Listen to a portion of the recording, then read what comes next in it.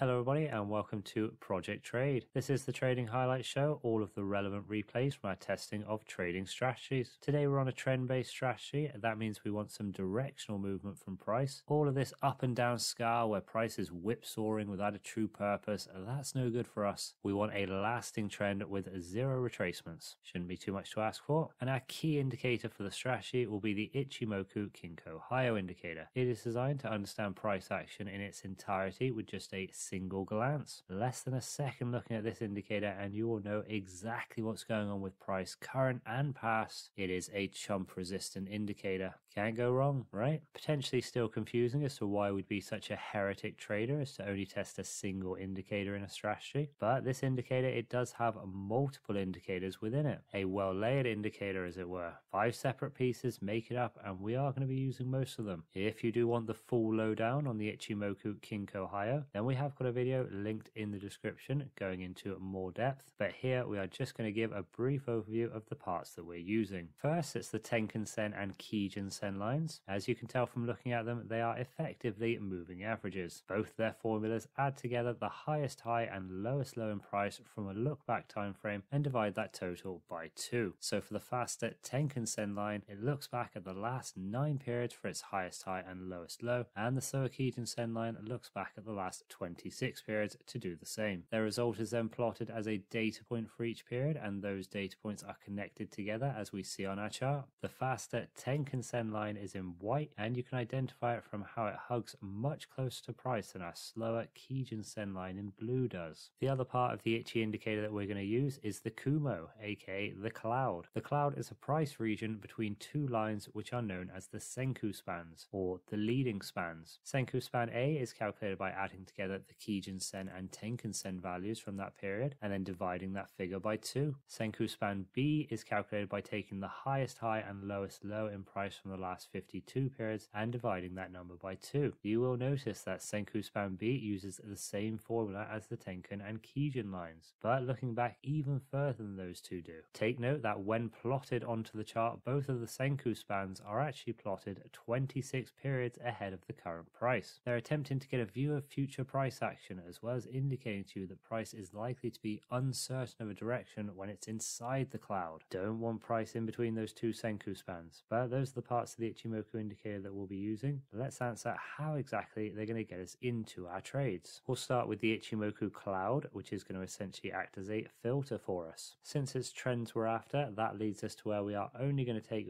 buy trades when price is fully closed above the Ichimoku cloud and only sell trades if price is closed below the Ichimoku cloud. If price is inside the Ichimoku cloud, suggesting there is price uncertainty, then there will be no trades in either direction. But that's just our filter. We are not going to actually enter our trades based off of the cloud. We're leaving that job to the Tenkan-sen and Kijun-sen lines, the Ichimoku crossover. It's the basic signal that's always taught when the faster Tenkan-sen line crosses above the slower Kijun-sen line, then we will enter a buy trade if our cloud permits it, and vice versa for a sell trade if the faster line crosses under the slower. Simple stuff, but let's take a look at an example of that just so we understand what we're saying. Here we are, it's a sell trade example in this one. Price comfortably closed below the cloud for most of our chart, and so we're looking for opportunities where the white Tenkan-sen line crosses beneath the blue Kijun-sen line, and we get that opportunity here, so we sell off the market at that point, and judging by the next dozen or more candles that come after our entry, things are looking pretty dandy for us with this trade. Then just reverse the logic around for a buy entry example. We want white going above blue whilst it's above the cloud. That happens here for us, so we get into a neat buy trade, and after a few periods of price ranging, we see it rockets to the good for us and we are a winner. Well, these look pretty good though. I am wondering if we can actually find real trades like these example ones when we get out onto the charts. They seem too good to be true. Either way it goes, at least we now understand exactly how we are going to enter into our trades. But before we dive onto the charts, we also need to understand how we're going to get out of the trades. How will we manage our money once we're in them? Firstly, we'll do the old trade split classic. So abracadabra, our one trade becomes 2 sub trades. Let's give ourselves some diversity in our money management. Why not try a couple things out instead of being all in on one methodology? To help us out with all this, we are going to use a crucial piece of the Ichimoku indicator. That's the Kijun-sen line, the slower moving average. So sub trade A will have its stop loss at the initial Kijun-sen value from where we enter our trade, and in a simple 1-to-1 risk-reward ratio, we are going to mirror whatever distance that is and set the same distance as our take profit level. Then for our subtrade B, we use the same initial Kijun Sen value, but it will be a trailing stop loss on this one. So each period that the Kijun Sen line moves in the direction of our trade's favor, we will manually trail the stop loss along with it. The trading stop loss, it is just in case we do get one of those unstoppable trends. We'd hate to miss out on the biggest moves that are going. Just to be safe, a niche rule that we're going to apply for both of our subtrades is that if the Kijun Sen line is less than 10 pips from our entry price, we will use a minimum 10 pips for the initial stop losses. This is because there are occasions where the Kijun Sen line can end up on top of our entry price and we could get knocked out of the trade near as soon as we got into it. Better safe than sorry. Whatever we use though, be it the 10 pip minimum or the Kijun Sen line, each of our subtrades will be risking 1% of our capital to that distance. For the doctorate level mathematicians, that is a total of 2% capital risk for each trade. Hopefully those rules help keep our money managed. Our charts will be using the 15-minute time frame. This time frame feeds into our decision of that 10 pip minimum stop loss. If you are trading a different time frame, you will likely want to reconsider the minimum distance of your stop loss. We've gone for a time frame that moves pretty quickly, but it's not fastest finger 1 minute chart type situation. We will have to maintain some patience with 15 minutes per candle, but we don't have enough patience to just keep ourselves on one chart. We are going to be looking at 3 forex pairs to try and increase our chance of finding trades, be them winners or losers. Our 3 pairs will be the Great British Pound US Dollar, aka the Cable, the Euro Japanese Yen pair, aka the Yuppie, and the Australian Dollar Canadian Dollar pair, aka Big Commonwealth. We'll also be making a note of what happens in each and every one of our trades. Those notes will be stored in a file that shall henceforth be known as the journal, an effective method towards helping true analysis of a strategy. Do I have faith in this Ichimoku strategy to make profits? No, not really, but these entry signals, they are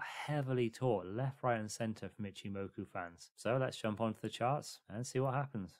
These are our charts and it is almost 10 past 11, 11:08 and 24 seconds to be precise.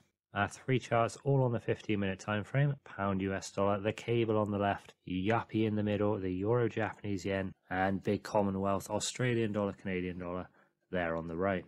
All 3 of them currently with a price below the Kumo cloud, so we are looking for sell trades, but all 3 of them also with the Tenkan Sen line, the quicker white line, beneath the Kijun Sen line. That means if we were to assume that price is going to stay below the Kumo cloud, we will need a retracement that causes a recross of the Kijun Sen line and then for it to come back beneath it as well. Otherwise we could hope for a full reversal that takes price all the way back up through the cloud, getting us into a buy trade above the cloud. Doesn't look like it at the moment though. We have seen a lot of downward momentum on all these charts. If it starts to reach new lows on these 2 as well, we could suddenly find that it is a long while before we get into a trade. Let's have a look at the economic calendar, see if there's any events getting in our way today. And really minimal stuff on the calendar today and not much at all. One of the lightest days I've seen. Monday is usually quite light and you often do get national holidays on Mondays. Not this day for national holidays, but what have we had? Asia session, Bank of Japan, a few numbers on the economic outlook over there. They're all kind of looking at what do you think about business conditions? How do you feel about the economy? Are things good for you? Yes or no? Large all industry capex was up 9.3% against a forecast of 1.6. And then from the other 3 surveys, if it's above 0, that means it's an improvement on the previous, but a number below 0 would mean a deterioration. So we see large manufacturing outlook, that is 13 actual against forecast 19. So even though it's a miss and it's disappointing in that sense for them, it's still comfortably above 0. And similarly in the large manufacturing index, so an actual of 18, which does match the previous of 18, but it's a miss on the forecast of 25. Finally, the large non-manufacturing index, that came in at a 9. So we're above the 0 benchmark again, and it beat the forecast as well. The forecast was down at 1, right at that 0 balancing level. So overall, not too bad from Japan, not too shabby. Singapore unemployment rate, that was 2.6% actual, with a match on the previous and on the forecast, holding it low there. That's the Asia session, nothing at all in the European session, and even the American session is very sparse. 1:30 Brazilian Central Bank focus market report comes out every week. 2 o'clock Indian CPI year on year, 2 o'clock OPEC monthly oil market report. 3 o'clock Bundesbank Executive Board member Bierman makes a speech. 7 o'clock the Bank of England Financial Stability Report and the FPC meeting minutes. And 11:45, which is basically tomorrow at this point because it's in New Zealand, the food price index month on month. And that is literally everything. So yeah, nothing that should have an impact on us. But it is a Monday. Maybe someone has been planning something sinister over the weekend and they are ready to drop it now as a wild card to our charts. We can't really prepare for that, but there's no economic events as we see that should shunt off these currency pairs. We'll stick it out on the charts and see what comes next. Just past 12 o'clock, not really any closer to a trade entry. We have seen price retreat into the Kumo cloud on both the cable and the yuppie pairs. Also come back up on the Aussie dollar CAD, but still a ways away from the cloud over there. Not much action for us at the minute. As we roll into 1 o'clock, we are going to see a crossover on the Great British Pound US dollar. There it is, the Tenkan Sen at the white line crosses above the Kijun Sen. Price was in the cloud. It actually did make a high above the cloud, so that was pretty close to an entry. But it receded from there back into the cloud. No signal, but if price can come back down, then potentially we might get that recross and then hopefully get us onto a winning trade. Nothing much closer on the other two pairs. Euro yen, the yuppie in the middle. Price whip soaring up and down. Looks like it wants to keep on going down as the Tenkan Sen chases it. And on the Aussie caddy, just seeing a bit of a retracement now. Don't know if that's going to turn into a full-on reversal, but we sure have seen quite a big price drop over the last hour or so. Well, we'll continue to wait for a signal whenever that may come. 1:30, here we go. Brazilian Central Bank Focus Market Report. No impact. 2:15 now, and we are still no close to a signal, but the Aussie caddy over here, what a bounce this has been. The last period in particular, pushing once again. Sharp V-shaped dip and back out there. If you can time that in and time it back out, major props to you. Great British Pound US dollar on the left, price still just kind of wishy-washy in and out of the upside of the cloud, so not looking at a signal there. And the yuppie in the middle, just been ranging all morning really. Has come back up a bit, but we don't look like we're getting a crossover to the north anytime soon. And then if we do, we've got to get the crossover with price outside of this cloud. Had the Indian inflation as well, actually came in at 4.91% against the forecast 5.31. That's the year on year, so even though it's not ideal, it's better than the forecast. 3 o'clock here, and the last candle on every one of these charts, a big red appears. Price dropping on all of them. Pound US dollar is the only one that could poise to see a crossover with price if price can get through the cloud. You could easily see it drifting downwards right into the middle of it, but that is our nearest one to a signal at the moment. 3:30, looking at the Australian dollar, Canadian dollar, Tenkan Sen has just closed above the Kijun Sen for the first time, and again it made a sneaky high above the Kumo cloud there. Could have led us into a bit of a bad entry. See what happens with price next there. Meanwhile, Euro Yen is coming up as well. Might see a crossover if we can find new highs. Not going to be getting there unless price rockets. But there's always the return. Meanwhile, the Pound US dollar, that had looked like it was coming down, like we could have seen at the Tenkan Sen, along with price beneath the Kumo cloud. But a big return over the last candle from the lows down there. Well, we do see the Euro Yen on the rise. You never know, maybe we do get that buy signal. Let's zoom out now. It would have a very long way to go through the cloud to get above it. And the Australian dollar, Canadian dollar, if that breaks through the cloud now, we have missed the crossover. Seems like we might be destined to miss every signal today.